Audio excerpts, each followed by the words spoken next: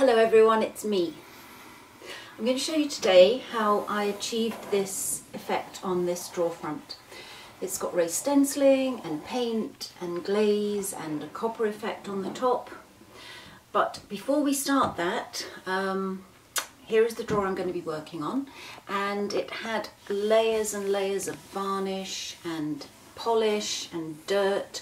So to prepare it, I used this rotary sander with an 80 grit disc on it and very, very carefully sanded. Now you have to be careful when you're doing pieces of furniture like this because they're not solid wood.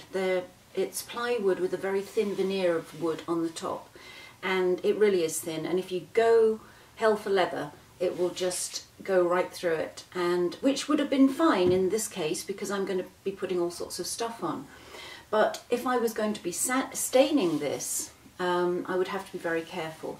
And also, if I was staining it, I would go up in grade on the sandpaper, because although this is clean now, it does feel quite rough.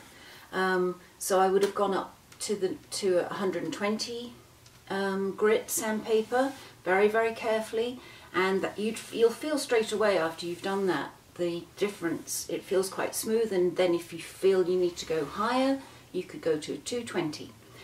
But I'm not doing that today because I'm going to be doing, first of all, a raised stencil using this stencil, and I'm using drywall compound, which I use all the time. I have used other things, but I'm used to this and I like it.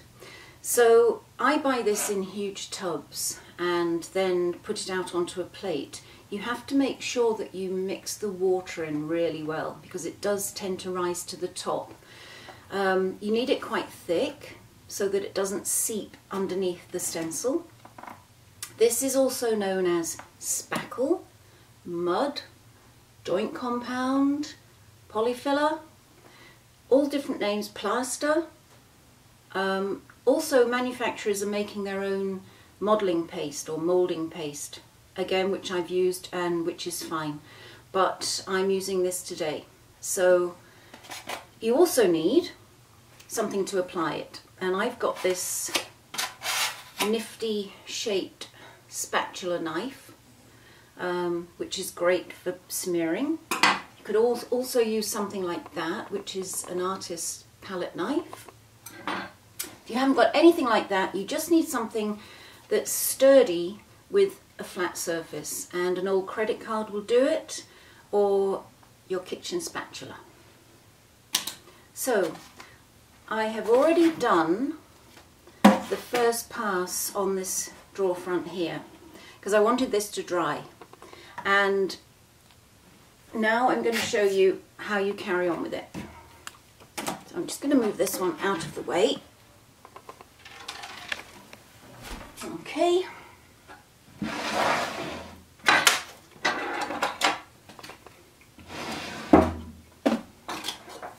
Right, so I've done one go with the stencil, and this is now dry. So the next thing I do is line it up by crossing over the last line that I did of squares, and I also want to make sure that it is lining up on the bottom so that everything is straight.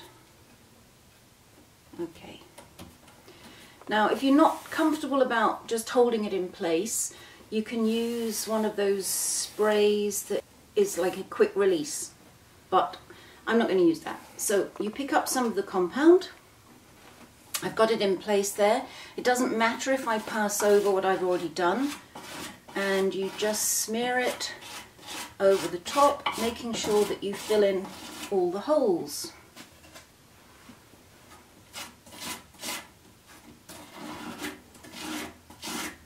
It's fun. It's actually fun. I love doing this. I think it's because it's messy. Okay, looking good. We're going to go right over the holes where the hardware goes because we'll be able to find those afterwards, so don't worry about trying to be picky about that. find them by poking the hardware from the other side, from the screw from the other side.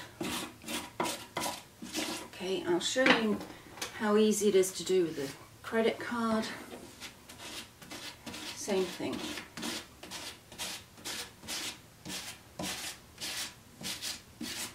Okay, so that's all covered. And you immediately lift it off. And ta-da! And got some overlap there that I can take off. I don't know if I've got any on the front. No, it's clean. Okay. So now I'm going to move to the other side. Again, lay the stencil over the marks from the last lot. Line it up. I'll use the credit card this time. It's very quick. You don't have to be fussy with it, because what we're going to do when it's dry is we're going to lightly sand it. So if you get any peaks and lumps and sharp bits, which you will, we're going to get rid of all those. Whoops.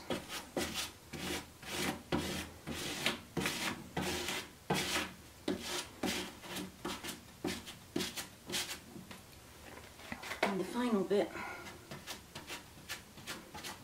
Okay.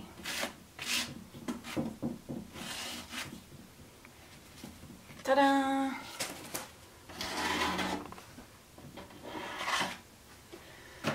Okay, so there you have it. That is the whole drawer front now covered with my drywall compound. And I'm going to leave this to dry. I can speed up the process by using a hairdryer. So I'm going to do that. I'm going to dry it off and then come back and show you the next step. Okay, it is completely dry now. And so it's very, very rough, and we don't want that. So I'm going to sand it very lightly using a 120 grit sandpaper and just knock off all the rough edges.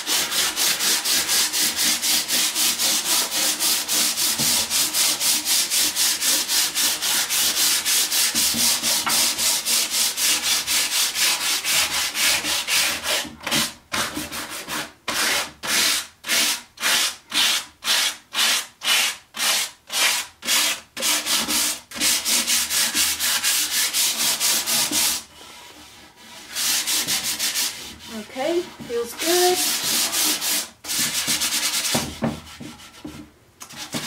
Okay,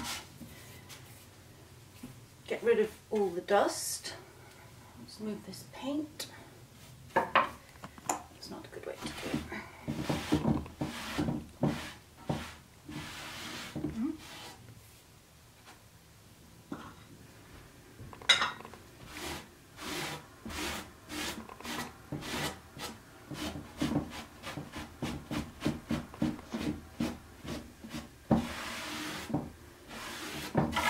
Okay, now the paint I'm using today is a General Finishes paint.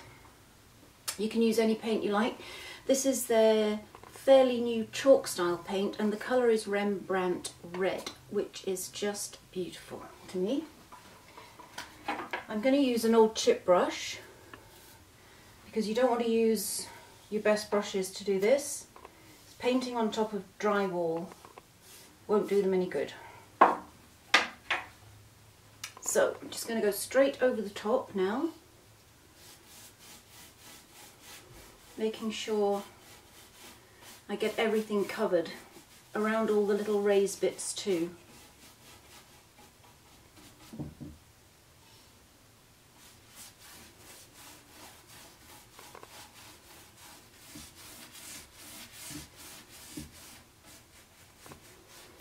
A good tip for these chip brushes, I used to get maybe a couple of goes out of them.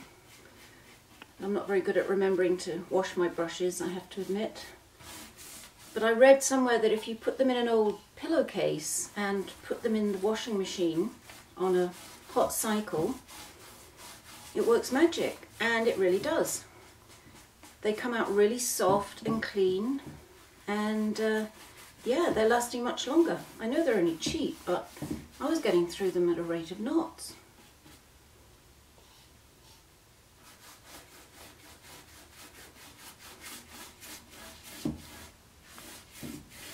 I love this colour. Now when this is dry, I'm going to put a glaze over the top. It's called pitch black glaze. And because this is a chalk style paint, it's very, very porous.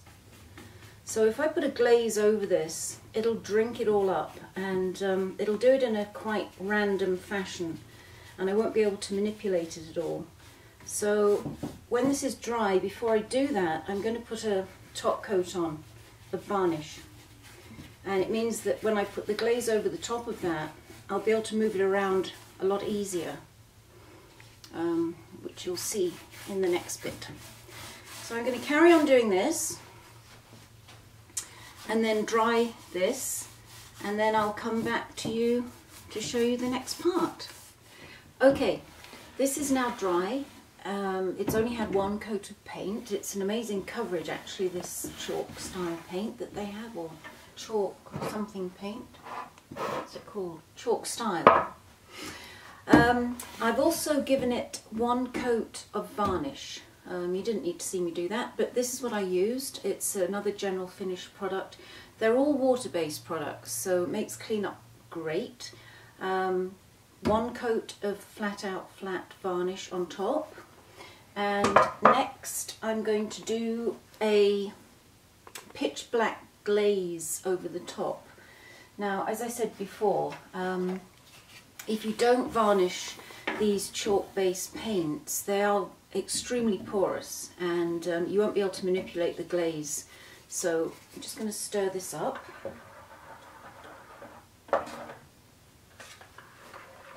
Amazing stuff, this. Okay.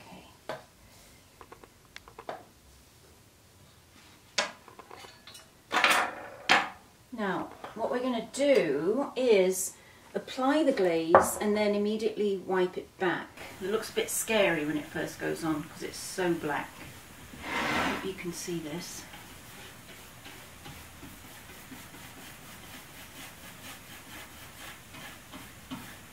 And work in sections. Okay. And an old t-shirt. And immediately you can see it's really changed the colour of the red. It's made it look really like, I don't know, it looks like old red leather to me. If you want it darker, you can. Obviously, you can just keep going over the top.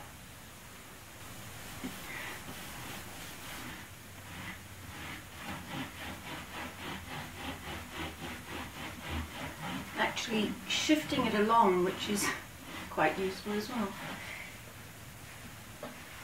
And again.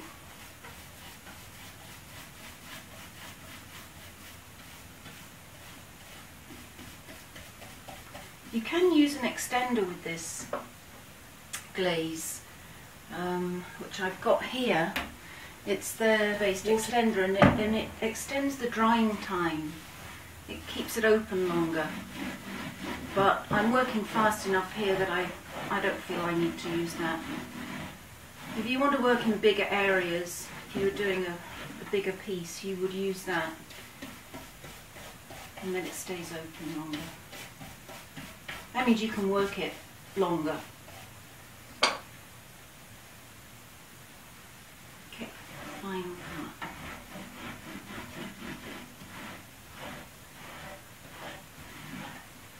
There, I think that's how I want it to look. It's kind of random, which is good. Yeah. So I'll let that dry, and if I'm not happy with parts of it, I can go back over it. So I'll let that dry now, and then come back and do the final 2 stages. Right, black glaze is now dry, so I'm ready to do some copper pearl effects over the top. This is also General Finishes. You can't read it because I actually dropped this can all over the hall rug. Managed to scrape most of it up. Right, before you use anything like that, always make sure you stir it really well because all the goodness is in the bottom of the can. So what I'm going to do here, what I'm aiming for, is just to very lightly touch the tops of the raised parts with this copper effect. Now if I was to try and do that over the top, it would go in between. So here's the tip. You put the stencil back over the raised parts so that only they are showing, and the underneath part is covered by the stencil. Don't need a lot of copper on here, and then just almost using your brush horizontal, just go back and forth like that. You don't want it to look completely painterly, if that's a word, I think it is.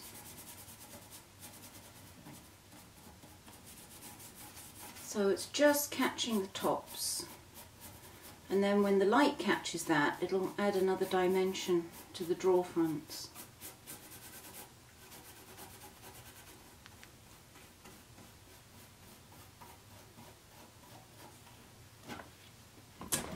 Okay, that's how it works.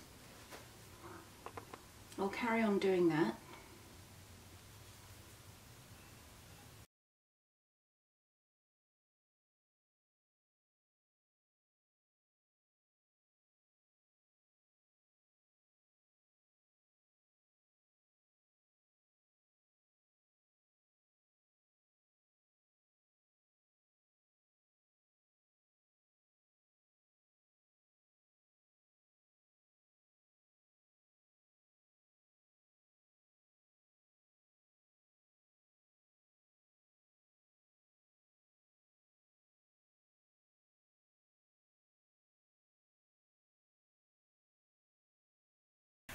There you go. That's it. So here's the original one I showed you. And now we have this one too. So the hardware was really horrible and black. So I took it off obviously, and then used a gold wax. It's a gold gilting wax, I think it's called. There's lots of them on the market. It's quite durable. I have actually top coated this as well, and I did over the hardware, and it's not going anywhere. So once that's dry now, that's the painting part finished. When it's dry, I will give it a coat of oh, I see a little blip there that I can take off. I can use some water to get that off. I will put another top coat of flat varnish on top of this, and then I will put the hardware on, and then it's finished. So that's it. Thanks very much. I'll see you next time. Bye.